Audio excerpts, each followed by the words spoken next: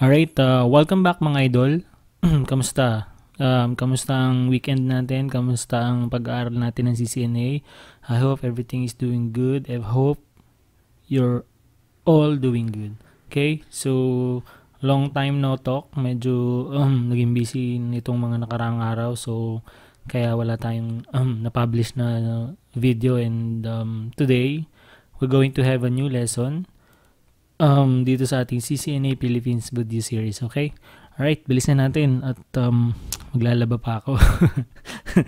Alright, let's do it. Alright, so we're moving on to lesson 4 dito sa ating chapter 2, which is the network fundamentals. So dito sa lesson 4, before we dive into another chapter or before we dive into new topics, I would like to give some sample exam questions and troubleshooting scenarios or troubleshooting steps na magagamit nyo in reference sa previous topic na diniscuss natin, which is the OSI model.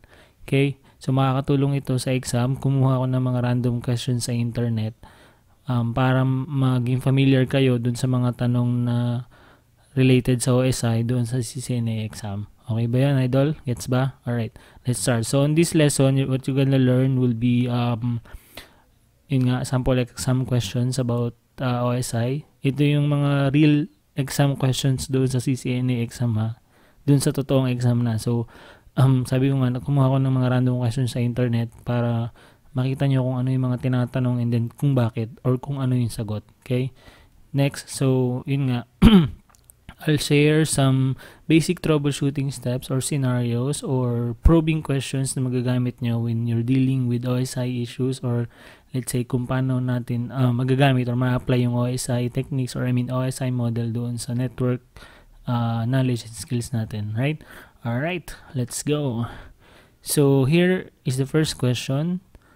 So sabi dito, which layer of the OSI reference model uses the hardware address of a device to ensure message delivery to the proper host on a LAN? Okay, so I repeat the question. Which of the ano daw layer ng OSI model ang nagre-reference or nag-make sure na yung message or data ay makakarating doon sa proper host or end device doon sa local area network? So kung matatandaan nyo, diniscuss natin yan, diba? So ang tinatanong lang naman is kung anong layer. So, ang clue dyan, di ba, kung mapapansin nyo, is hardware address, di ba, ng device. So, ang tamang sagot, data link layer, di ba? So, yung hardware address, yung tinatawag nating MAC address ng device, di ba? Di ba, kung babalikan natin, ito yung slide doon sa nakaraang lesson, data link layer ang tumutukoy dyan. Ayun na, kung matatandaan nyo sa previous lesson, Layer 2, data link layer ang tumutukoy sa hardware or MAC address ng device. Hardware address. Ano yan, ha? Physical address yan. It's unique to every device. Meron silang identifier kung kung anong manufacturer, and then unique sila, iba-iba kada device. Okay? Alright. Gets ba, idol? Alright. So, yan. Ganyan yung mga questions na may encounter nyo sa real CCNA exam. Kung dapat mabilis kayong makakuha ng mga clue. Katulad nun kanina, di ba? Balikan ko yung question. Sabi niya, kung ano daw reference or kung ano daw layer ni OSI ang tumutukoy sa hardware address of a device. So, dun pa lang dapat alam mo na yun yung physical address. So, pag pinag-usapan natin yung physical address sa OSI, data link yun kasi yun yung MAC address. Okay? Alright? Gets ba? Alright, let's move on to next question. So, ang next question natin here, sabi niya, which layer of the OSI reference model uses flow control, sequencing, and acknowledgement to ensure that reliable networking occurs? O, yan na naman tayo. Kung ano na namang clue ang meron dyan. Ito mga questions na to, real exam questions to sa CCNA, kinuha ko sa internet. Ha? So, pwedeng ma-encounter nyo to or pwedeng same type of question pero iba yung pagkakatanong pero ganun yung concept, di ba? So, ganyan yung mga tanong. So, ang tanong dito kung ano daw reference naman or ano daw layer naman ni OSI yung nag-handle ng flow control, sequencing, and acknowledgement. So, nandyan din yung yung clue, di ba? Flow control, sequencing, and acknowledgement. So, ano sagot? Alright, hula. Okay, so siyempre, tama. Transport layer. Kasi sabi nga natin, siya yung, di ba, dun sa previous lesson, siya yung bahala sa flow control, dun sa mga reliable and unreliable connection. So, transport layer. Yan. So, ito yung slide dun sa previous lessons na diniscuss natin, which talks about the transport layer. So, kung makikita nyo, nandyan yun. Di ba? Okay, alright, let's move on. So, next question natin, a receiving host computes the checksum on a frame and determines that the frame is damaged. The frame is then discarded. So, ang tanong, which OSI layer did this happen? Yan yung sinasabi ko nung mga nakarang lesson eh. May mga term or may mga question sa CCNA exam na about doon sa term for each of the layer. Tandaan nyo, nung binanggit ko na yung mga term na yan, tinatanong yan sa exam. So, ito na yun. Ganito yung mga tanong. So, sabi niya, tinatanong niya, ang binanggit dito, di ba, clue again, frame. Saan daw nangyayari yung frame? I mean, saan daw term nakikita yung frame? O saan daw nangyayari yung frame discard or frame damage? So, ang clue dyan, frame, di ba? So, saan? Tama. Siya ay sa data link layer again. Kasi yung frame, yun yung term ng data kapag nasa layer 2 siya or data link layer. Bakit? Kasi sila nga yung, sabi ko nga, di ba, katulad sa physical layer, ang term na ginagamit sa physical layer is bits. So sa layer 3, ang ginagamit naman is segment. So sa layer 2, frame. Yan yung mga sinasabi ko nung nakaraan na ganyan yung mga tinatanong sa exam. So mahalaga yan. Dapat matandaan nyo yan. Dapat huwag kayo malito. So balikan natin. Ito yung lesson 3 na pinag-anuhan natin. So kung makikita mo, yan yung yung frame nasa data link layer 2. Gets mo, idol? So dapat alam mo yan. So yun nga, ay sorry, doon pala sa network packets, sa transport pala yung segment. So sa makikita mo, physical, bits ang tawag sa kanya. Yan yung data ha. Pagdating sa data link frame, and then sa network packets, and then sa transport segment. So, yan yan. Mahalaga yan. Sa real CCNA exam, mga ganyan yun. May mga tanong na ganyan. Pwedeng drag and drop. Itatapat mo kung anong layer yung term na yun, or pwedeng ganyan, multiple choice. So, dapat alam natin yan. Okay?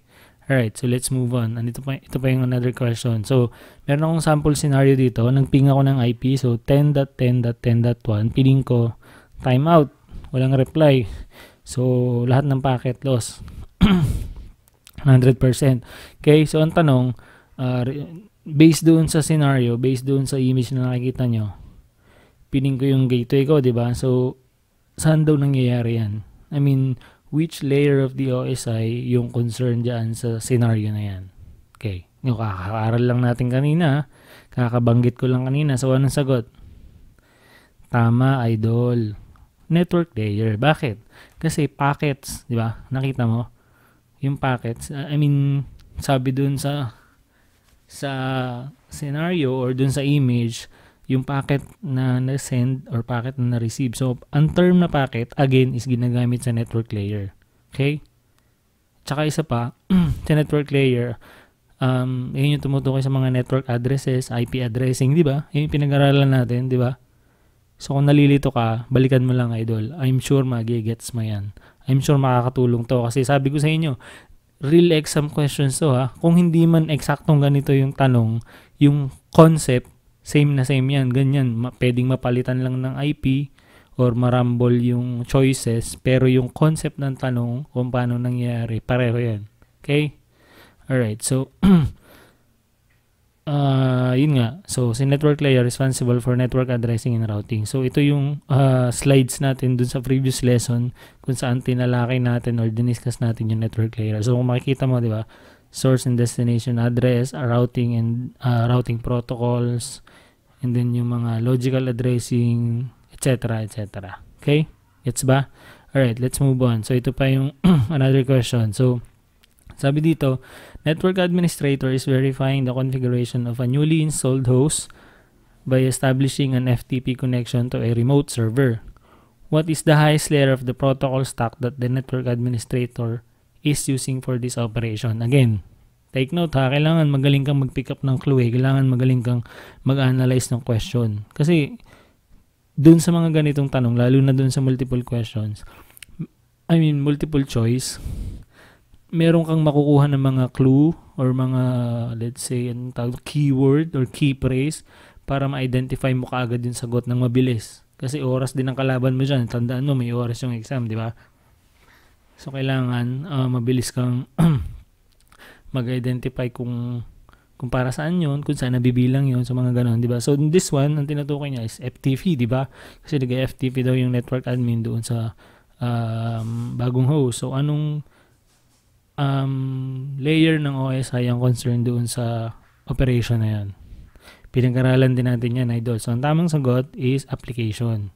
Bakit? Kasi si FTP or yung File Transfer Protocol, again yung protocol. Kasi bago ka mag-FTP, may mga ginagamit na software dyan, like FileZilla, ano pa ba? Etc. Basta maraming, ano pa ginagamit namin? Ginagamit namin is TFTP32 something, parang ganun. So, basta yung mga FTP application, pero hindi sila yung mismong application yun or software, pero ang protocol is the FTP itself, right? So, the file transfer protocol yung under sa application layer. Okay, so ito yung slide natin. Tanda mo, di ba? So, hindi yun yung mga browser, hindi yung like Internet Explorer, hindi yung Google Chrome. So, hindi yung mga program na ginagamit natin, which ang talagang pasok sa application layer is yung protocol itself. Okay?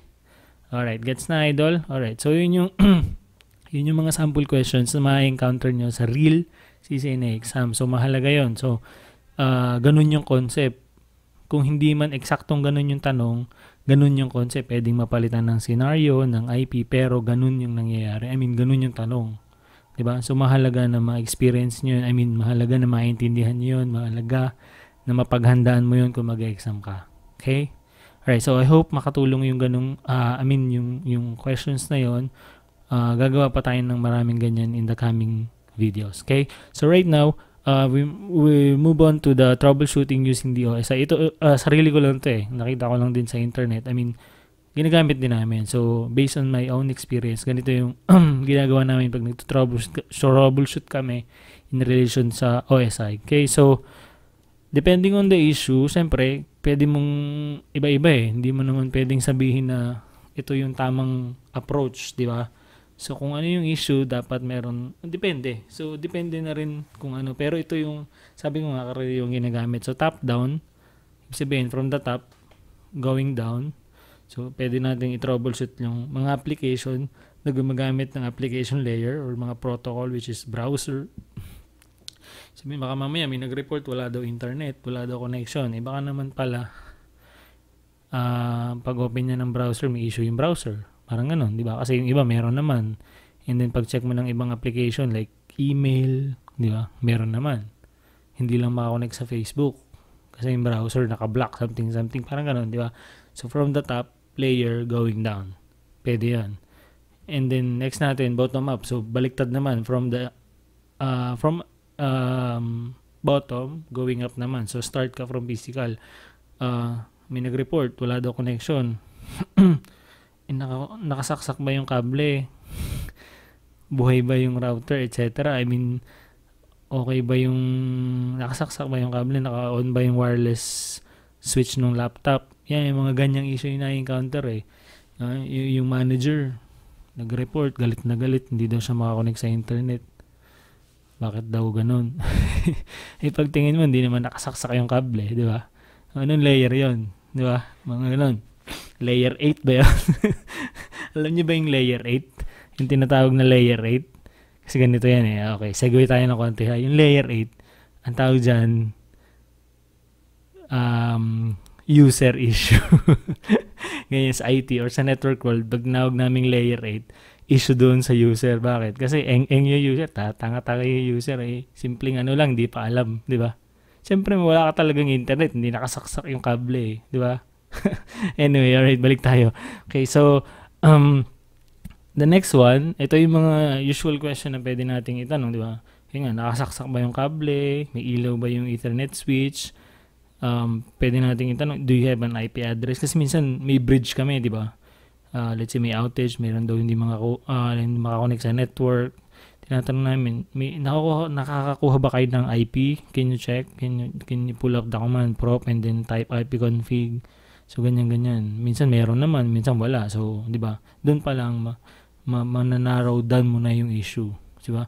Pwede mong i-ping yung default gateway or pwede kang mag-ping ng, let's say, server inside the LAN para matest mo yung connection kung saan ba bumabagsak. So, pag na-ping mo, or pwede kang mag-trace route. And then, sundan mo yung kada hop yung trace na yon. So, gano'n, di ba? Yun yung ginagamit natin. And then, doon sa troubleshooting steps na yon, meron doong concern ng mga layer. So, ayan, nakikita niya, di ba? Physical, kung kable, data link, kung Ethernet switch, kung IP addressing, so network, iba-iba, di ba? So, sabi ko nga, kaya ako sinasabi, kaya ako ipinagpipilitang dapat maintindihan natin yung basic and fundamentals. Kasi papasok pa rin yan. Kahit gaano naka-high-end, kahit gaano naka-advanced, or kahit gaano naka-technical, lahat yon naka-base sa basic and fundamentals. Doon sa concept. Kasi doon lahat ng galing yun eh. Right? Nagigets mo ba, idol? So, yan yung mga example na, or scenarios na pwedeng mangyari na magagamit mo yung knowledge or skills mo sa OSI. Okay? Gets ba? So, I hope helpful itong segment or episode na ito. I hope may natutunan ka. Let's move on. So, again, sabi ko nga, ang pinakamahirap na issue i-resolve is the layer 8 issue. So, yun nga, di ba? Layer 8 issue is equals the user. So, tamang! Alright? Okay, so, again, dun sa mga hindi pa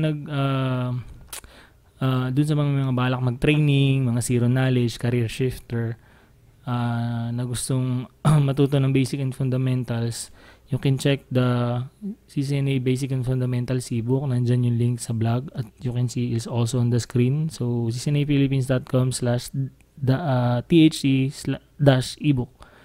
So, this will help you understand the basic and fundamentals. Merong mga topics, mga key topics like 1, HSRP, Fort Security, VLSM, Basic of IPv6, and many more. Nandun din yun sa link. Paki-check na lang. Okay?